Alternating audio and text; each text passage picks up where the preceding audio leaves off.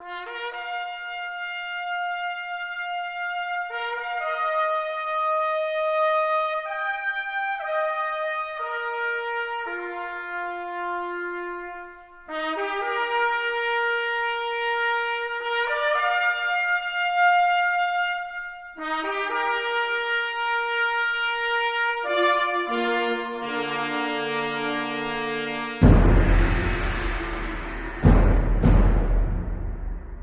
was born in Marlton, Arkansas, small town about 50 miles west of Little Rock. I was about to be drafted, and so I decided I'd rather pick out my own service and have them draft me and put me in the Army, so I applied for the V5 program, which was a Navy program, and became a pilot. On February 15, 1944, American forces launched a major air raid on a powerfully defended Japanese airbase at Kavieng on the northern tip of New Ireland. Flying a rescue patrol in the area was 27-year-old Nathan Gordon at the controls of a PBY Catalina seaplane.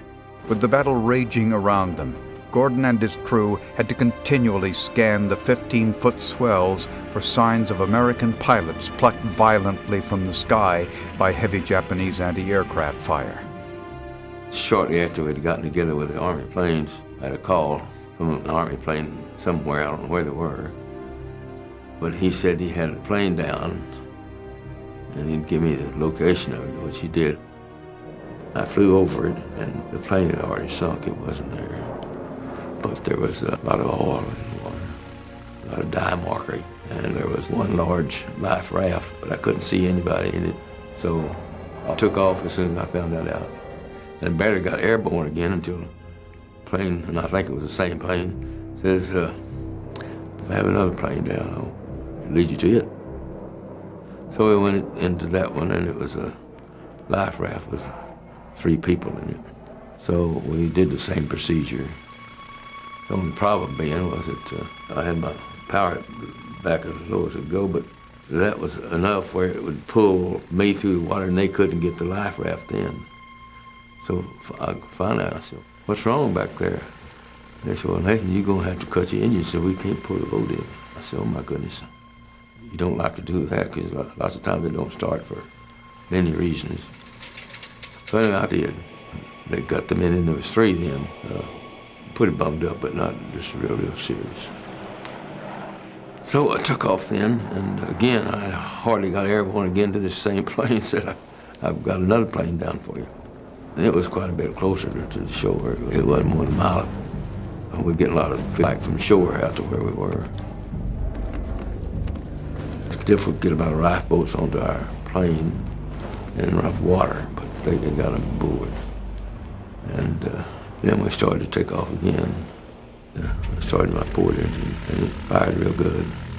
And then I tried to start my right engine, and I couldn't get it started. And I flew around with it for 2 or 3 minutes, and still wouldn't start, so I thought the only thing to do was just to let it rest for a minute. And then I tried again, and we got it started. And we took off. And I thought that was all there were there. With his plane taking a heavy pounding, Gordon headed back to base to deliver the wounded.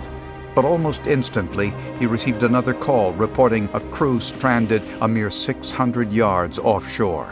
With 9 rescued airmen aboard and 10 in his crew, he now risked losing all 19 lives in an additional rescue. Of course, the decision was mine. I wasn't going to leave it up to the crew to make the decision what I was going to do. But I just couldn't leave them back there. That's what it amounted to. And I knew I had to go back and try.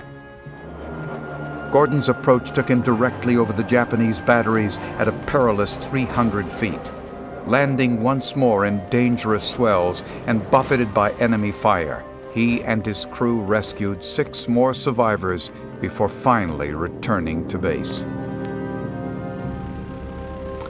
I never heard anything at all about it for several months. I continued to fly patrols, and I didn't think about any award, to be frank about it. Because, you know, you're doing something out there every day. Some of it's dangerous, and some more dangerous than others. And so anyway, it was several months later, and then somebody told me that I had been recommended for the medal.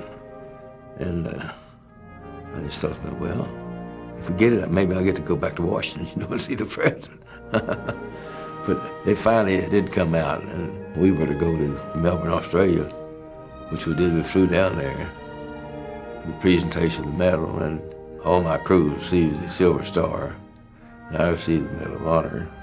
And we flew back the next day, 700 miles back to where we were. So I thought at least maybe they'd get a little relaxation there, but we didn't even get that.